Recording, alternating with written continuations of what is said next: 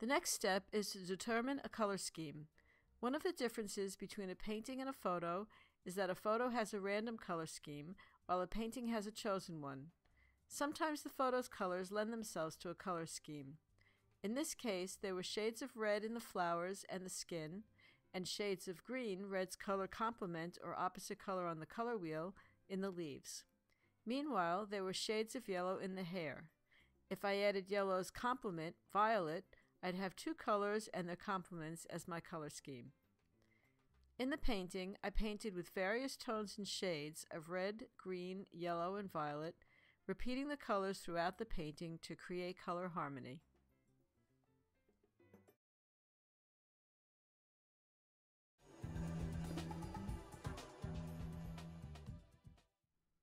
The more you paint, the more you cover up the photo, making it difficult to see the tones in the photo.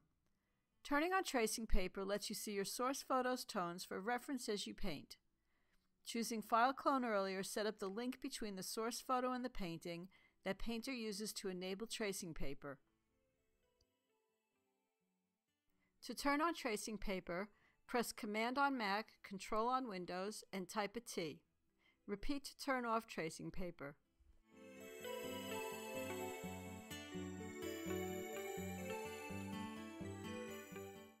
You can also turn on tracing paper by choosing it in the Canvas menu. Repeat to turn it off.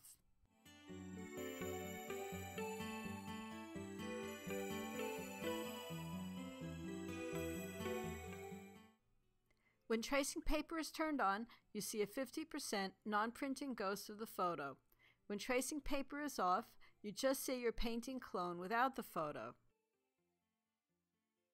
Tracing paper is a ghost. This is what the image looks like with tracing paper turned off. If I were to print this image, it would look like this.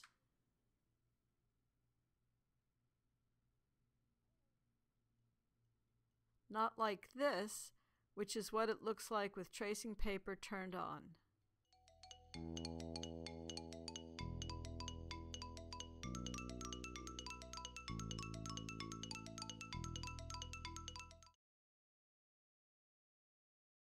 I painted catchlights with the sharp chalk. I chose a lighter tone in the colors palette. I lowered the brush width with the keyboard shortcut you just saw.